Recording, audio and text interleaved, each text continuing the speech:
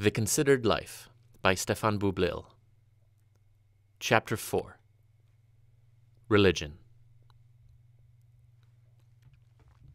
Of the multitude of reasons, be they insulting or reasonable, that makes one person follow another's version of the unknowable, I believe I can be of service and sum up succinctly the main dilemma of the forever-year-old phenomenon: men with beards. Why indeed do we always choose them to lead us into the invisible for no better reason than he with the highest post in the land gets to draw God?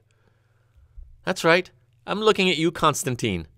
So many women and children, not to mention merely mustachioed gentlemen, available to dispense their version of terrestrial salvation, yet we always veer toward the untrimmed. What is it? Perceived wisdom? Virility? The ability to still be able to taste lunch way past dinner time? I imagine that the earliest tribes of human, the very first and hairiest to populate the earth after the proverbial word, whatever their belief systems, probably could not be called religious, for the concept of a supreme being did not exist. Yet, already, a force beyond what we see, if I may borrow a term, was ostensibly responsible for darkening the skies and making rainfall. Whatever made the earth tremble, whoever made the sun return every day, was not a being per se, but there was a sense that nature was a power of some importance, since it was depicted in symbols of influence in Upper Paleolithic caves and mountain faces all over France, where most earliest such documentation is found. Fast forward to a mere 28,000 years ago, and the Cro-Magnon man has evolved from mere painter to a practitioner of rituals, which attempt to fill the explanatory void left by peculiar events, such as natural disasters, until then viewed as punishment from the presumed invisible. From what we know of this period, the need to appease these incomprehensible incidents with sacrifice and prayer appears to be so widespread among early Homo sapiens as to make the argument plausible that belief in an all-pervading spiritual influence might be hardwired into the human brain. Now fast forward again to ancient Egypt, where we see a multitude of gods emerge in multiple ways to worship them through daily activities, the beginning of man's long-term and far-reaching quest to do away with personal responsibility, which, as time passes, surreptitiously turns into habitual devotion. If the cause for the creation of such complex systems is fear and or ignorance, then certainly the welcome effect is not having to feel liability for any action on either side of subjective morality. Indeed, we tell ourselves, there must surely be a deity, whether conveniently invented or borrowed, that regulates my behavior. Even any thought of any behavior, hence liberates me from blame. And whether Egyptian, Greek, Roman, or pagan, the buffet of gods was plentiful. The choice is almost endless. Do you need to learn handicrafts in time for baby Agapios' birth? Talk to Athena. Is corn on the cob your game? Osiris will be your server today. Are you worried about your children coming back from school alone for the first time? No worries. Domiduca's got their back. In fact, not only did the mostly oral traditions preordain, pre-think, and pre-sure choices, they also assigned moral value in step with your tribe's beliefs, so you could stand to bear very little responsibility for your own life. If the consequences of your actions were unfortunate, it was because you didn't pray enough, or to the right God. Unsurprisingly, the rules set forth often went against man's instinct and resulted in guilt, the most useful of all religious feelings, which we shall plow later, thereby ensuring further commitment, and so on, and so forth, etc., ad infinitum. Circle of life. Of course, we now understand this concept as religion, but it was not then. It was myth. From the Greeks to tribal Africans to modern man, we have surrounded ourselves with folklore, something I have no problem with. But such philosophy has also surrendered to a traditional form of insanity, or an insane form of traditionalism, I'm not sure which, that forces us to sign its ridiculously pro-owner lease and obey the bylaws to the letter before we can even peek at the lobby. And I have a big problem with that. How did most of us fall for this? How did civilizations amazingly end up with patently similar creation and end-of-time myths? Is it a coincidence that most of their, and consequently our gods, look down on us, further establishing the prerequisite that these are nanny deities who make sure we are well taken care of, have enough books, commandments, rules, so that we may not fail to understand their plans for us, and more to the point, our own limits? Pre-Christian Gnostics posited that what we see is not actually what is, that in fact, the crude shell we inhabit is the loser's prize, that we are incapable of grasping truth with a capital T because we have been sent to live in a lamentable facsimile. The reason for such defeatist theism, which most religions naturally tend toward, lies in religions ready to wear belief in the incontrovertibility of God's hierarchical superiority, in both wisdom and geography, a notion that prevents a life individually considered. Few of them, if any, place the divine within us. It is almost always external, and not just external, but higher ranking. Even in the most basic tribal myth, humans always make offerings to the gods, who are invariably worthier than us. Whether we burn an animal, look in the entrails of a chicken, or offer up a virgin, the reach is consistently outward. All we need to attain salvation, it seems, is a way to connect with them, a way to signal our presence. And different civilizations have different ways of signaling. But one constant remains, through all belief systems: the wonderful stories. For as soon as there were cave dwellers, there were cave drawings. And as soon as there were cave drawings, there were storytellers who became myth makers, who spoke of the gods judging us and deciding we could not be left alone. That is when the myth makers discovered their power, when they understood that they could influence, guide, and have authority over others as they told those amazing stories, especially if they involved aspects supernatural, aspects that could not be satisfyingly explained, for they had no documented context, but most importantly could not be proven wrong by empirical study. The Greeks believed their dreams to have been transmitted during the night by the gods telling them what to do.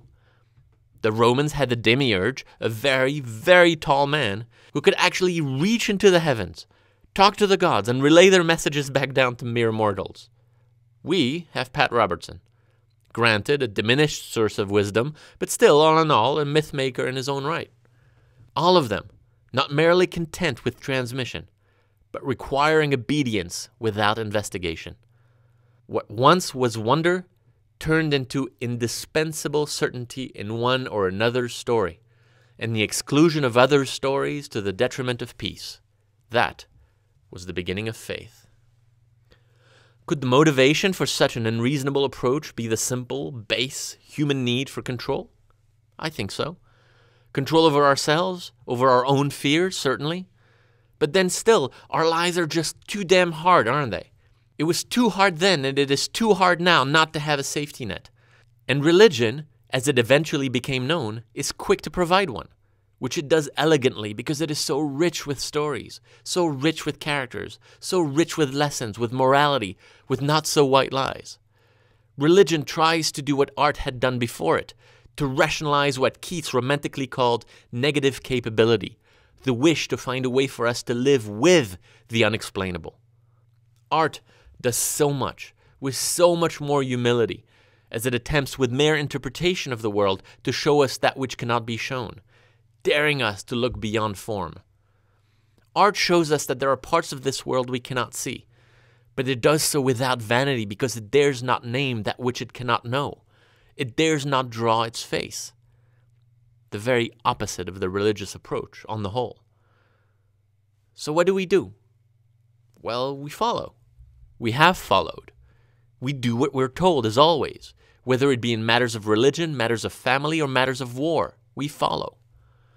But as with all things we blindly espouse, immense danger looms. For any and everything can be asked of followers when done in the name of the all-knowing. Arguably, a non-existent threat when one admits to know little and reconsiders life from scratch. How convenient it is to take away from oneself one's responsibilities, one's possibilities, one's opportunities, one's own divinity, and decree that judgment cannot be rendered here on earth, but in a place we cannot go to while alive, a place that we cannot see, smell, hear, or feel, this purported kingdom of God. But we are told it is real. not only described as a place, almost Google Mappable, but also structured in a specific way with specific rules, which, if disobeyed, will incur the wrath of its landlord, the supreme being, who reserves the right, naturally, to deny us entrance into his place of business. God is apparently not above the, no doubt, quintessentially divine principle of no shoes, no shirt, no service. Sublime in its efficiency, it all started with a bunch of well-meaning stories. It all started with an ambitious storyteller. The problem, much like the game of telephone, is that these stories get warped every time they're retold to another generation. And what was once a beautiful tale, perhaps even partly an eyewitness account, of a philosopher-farmer, one among many such wise men in Galilee around 10 before the Common Era, who did little more than speak his version of the truth slowly, becomes entirely wishful fiction, which in turn becomes fantasy, where we are today. And a lot of us account for our lives based on such tales. There is no reason to denigrate Christianity, Islam, or Judaism any less than we denigrate Scientology, or far-flung cults of the imagination, for they're all based on rules arbitrarily adjudicated. This is in contrast to Eastern religions that seek to further man's ability to cope with his own life based on the fundamental nature of his existence, the very definition of an entirely different approach called philosophy, which questions instead of answering, the reason I don't pack them in the same bag. Live and let live, right? Right. That is always my point, which is why I always get the most vehement when religion is taught to children, because I cannot stand that the innocent are not given a choice to believe in deities they find best represents them, not given an opportunity to learn about the wide variety of understandings of the unknown and invisible before they choose a way, whatever that way might be. Even though I have chosen atheism as the way that best represents my worldview at this time, I do not advocate atheism. I advocate pluralism. I advocate search. That is the only path at the end of which, when presented with a fork in the road, somebody can finally consider their life and truly make a choice. The problem is that we have given up searching in favor of finding. So what are we to do? Well, it is a riddle wrapped in a mystery inside an enigma, because although I have removed myself from the affairs of God, I will sincerely tell you that my disbelief in a supreme being does in no way devalue my awe at humanity's capacity for faith. Awe and admiration. Absolute admiration, I'm not kidding. It is even hard for me to adequately write about how filled with wonder I am by true believers. Hard for me to talk about the admiration I have for people who think of Jesus not as a man, beyond even a god, but as they put it, the way. For fear that you may believe me snarky, I assure you I am not. Whether it is expressed through speech or song, religious fervor is something that is, to me, at once mystifying, yes, scary, sure, but also worthy of esteem. Mystifying because it is very hard to understand why somebody would put so much credence in something that cannot be empirically experienced other than during self-induced hallucination. How indeed could anyone use handed-down texts that are verifiably fictitious, contradicting versions coexisting across space and time as one example, and yet still apply their precepts to everyday life, refusing examination? It is scary because this very unwillingness to doubt is what compels some to strap on explosives and board a crowded bus in the name of Allah, kill dutiful doctors in the name of Christ, or deny Palestinian state rights in the name of Balfour. But it is absolutely worthy of esteem, because such inconceivable willingness to lay one's life down for such belief is, in this day and age of lazy cowardice, a feat rarely managed for much of anything by anyone. I do not know a lot of hedge fund managers or graphic designers willing to give their lives for their craft. And perhaps I know the wrong people, but I would bet a case of Crozes Hermitage that their number is dwarfed by those who have died in the pursuit of heaven. And it is all the more worthy of admiration that, especially seen from the cheap seats of disbelief, and even when contradicted by facts and vocal critics, either sub-denominational or on the outside, dogma resists new quests for knowledge in order to keep relative peace within, willing to discard odds in favor of confidence in an arbitrary canon which must be kept indisputable. In comparison to such lofty aspiration, truth is an understandably distant concern.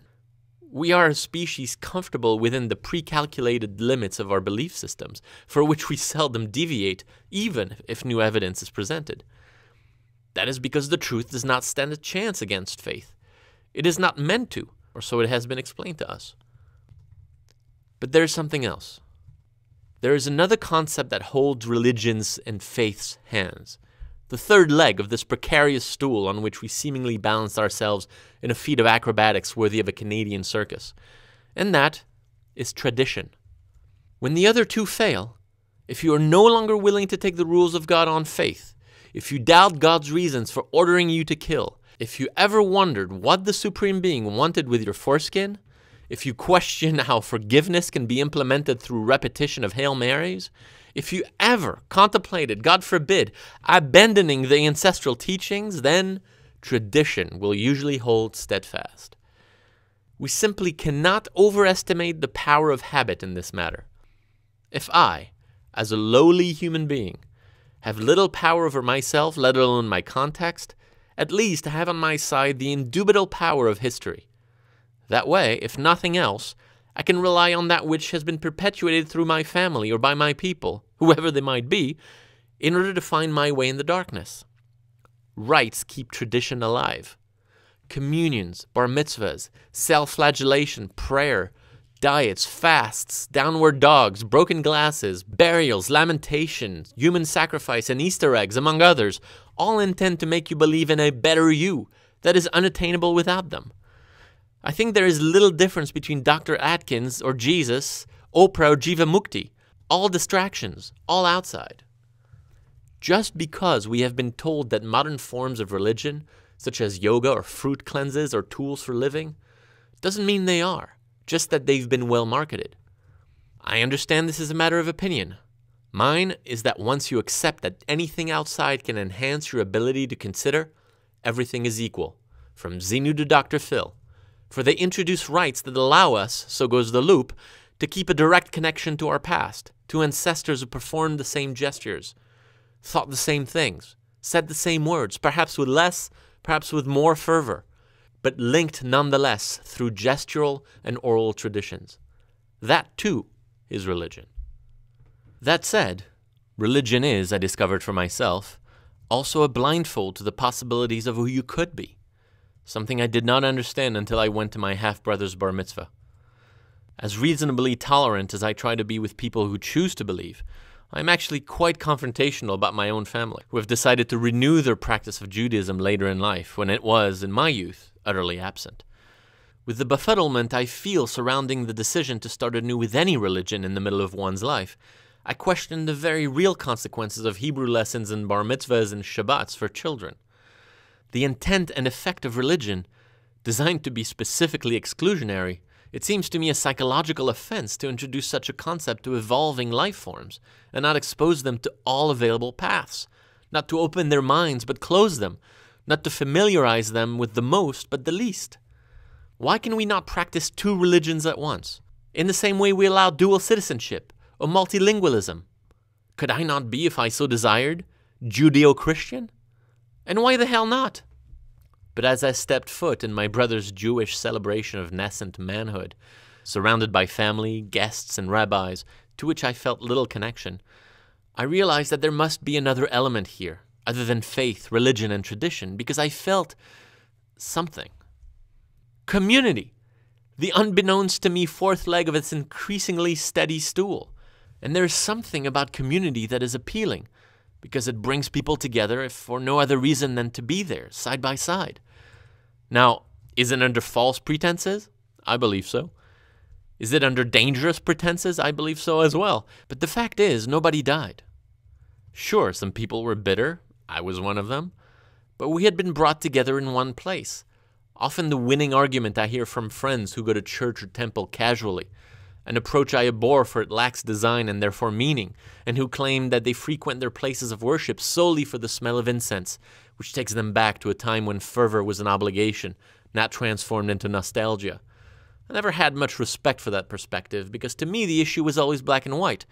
If you felt absolute religious devotion, Why would you need to go to a place of worship built hundreds of years ago on the broken backs of believers simply to smell something?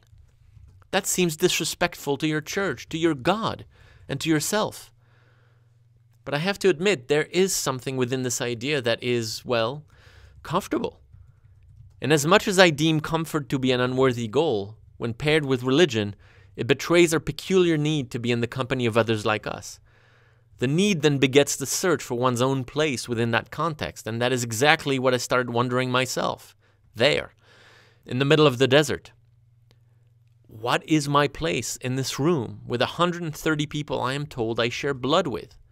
Where do I belong? How do I belong? Have I chosen my status here, or am I merely in receipt of its luxurious support? The truth is that I chose my outcast position by default, and recognized that, perhaps, my behavior was not so productive a process, a revolutionary contrition for a hard-headed tyrant of my sort. I became aware that this community was actually an important contributor to my considered life, which felt quite powerful as it allowed me to find a place, my place, within the given context, the one that I thought left no alternatives because it was not of my choosing. Unexpectedly, the communal aspect of religion has a knack for getting people to reconsider their place in life, even if it is by exclusion. I used to have little to no regard for the value that people who saw you grow up have value for the sole reason that they were there when you did. Their active presence cannot indeed be considered meaningful when mere consequence of lineage. I still don't. But what about the conversations, informed by their knowledge of you as a child or as a teen, passively observed or actively pursued, which are, by the very nature of the participants, at least better informed than conversations with strangers? What about the connections with other human beings versed in the history of you? Is there not, by ordinary coincidence of birth, value to be assigned to those among which you happen to grow up? They saw, they heard, they disagreed, they yelled, they cried, they were wrong, they sneered, they underestimated, they fucked up, and so did you. In short, they mattered by the very act of presence heretofore dismissed, a step of religious tradition which opens our eyes to the importance of them. Which brings me to the ultimate dichotomy about religion, a notion that it attempts to fight any time it can, that it is both good and evil. Ironically, concepts it invented but no longer supervises. Before religion, there was no need for good and evil. There were just events. If a bison bit my leg off, it was not evil, it was unfortunate. When there was a birth, it was not specifically good. It was an addition to the group. This notion of judgment on either side of the equation is what religion needs in order to control the masses, to control behavior, providing the antithesis to a life in which a person is the only judge of his or her actions. Therefore, how can religion fit within a considered life? Well, it starts with the consideration of religions as a matter of fact, with common foundations of the same few myths, mostly pagan, put together by people, for people, in order to tell compelling stories, morality plays, which became morality cults. The considered life begs you to look at each one of these dogmas and then look at your own life to bear witness to your own conclusions and act upon them. It is very easy to get emboldened by religion because it promises a lot, whether it is 72 virgins or an eternal soul. It promises a lot and it doesn't make you work very hard for it. Merely asks you to say a few prayers, live by a book and get in through the gates. Consider the causes of what made you accept these concessions in the first place, and see whether this is something you need, something you want, or something you are scared of doing, or rather not doing, and only then make your choice. Religion can no longer be thought of just as a set of rites and traditions. It is now a morality regulator that looks at every part of our lives and introduces that oh so wonderful of concepts without which we would seemingly be helpless: guilt. The beauty of guilt in Abrahamic religions is all-powerful. It is with guilt that we are made to believe. It is with guilt that we are made to react, and it is with guilt that we are made to pursue right or wrong paths based on the word of a man/spirit we cannot be sure exists. We must free ourselves from this cycle as a first step within a life considered in order to gain knowledge of ourselves and act on what we mean to do as opposed to simply react. By eliminating guilt, we gain a spine and we can go forward and conquer ourselves with the understanding that ourselves means exactly that, ourselves. Religion is not the root of all evil. It is not the stairway to heaven. Most importantly, religion is not to be ignored. It cannot. It demands our attention and courage. It needs to be thought of as a part of the whole in order to make decisions that are meaningful and fulfilling, even if we ultimately reject it.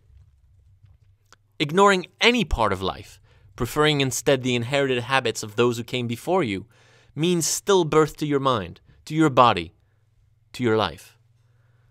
Ignorance is not bliss. It is death.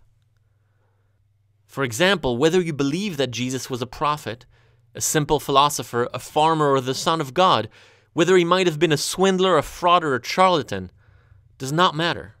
The truth is moot except for what it represents in your life. That is the true utility of the story of Christianity. What does it mean to you? I am of the mind to consider all the stories, for they say much more about us than they say about God. I am of the mind to let curiosity guide me instead of wisdom. I am of the mind to never fear being wrong and embrace it all, because we have nothing to lose.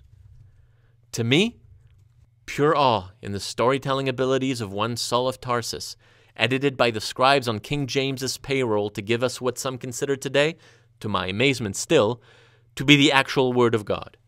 And Christianity is, of course, but one of many welcome ways to look at a world brimming with countless myths, sagas, stories, and legends that purport to explain the origins and purpose of our planet's reportedly conscious inhabitants. My questions are these. Why anthropomorphize the unknowable at all? Does it not seem silly to respond to confusion with invention? Are we so unimpressed with ourselves that we couldn't possibly be what we are looking for? Is it usually your chosen process to form mythologies around what you do not understand? If a lowly farmer, would you relegate the production of computer motherboards to the machinations of a god for the simple reason that you do not understand their manufacturing process? No, you would not. If we do not apply this principle to the mysteries of our daily life, why then apply it to existence? Believe, for the love of God. Believe in yourself first.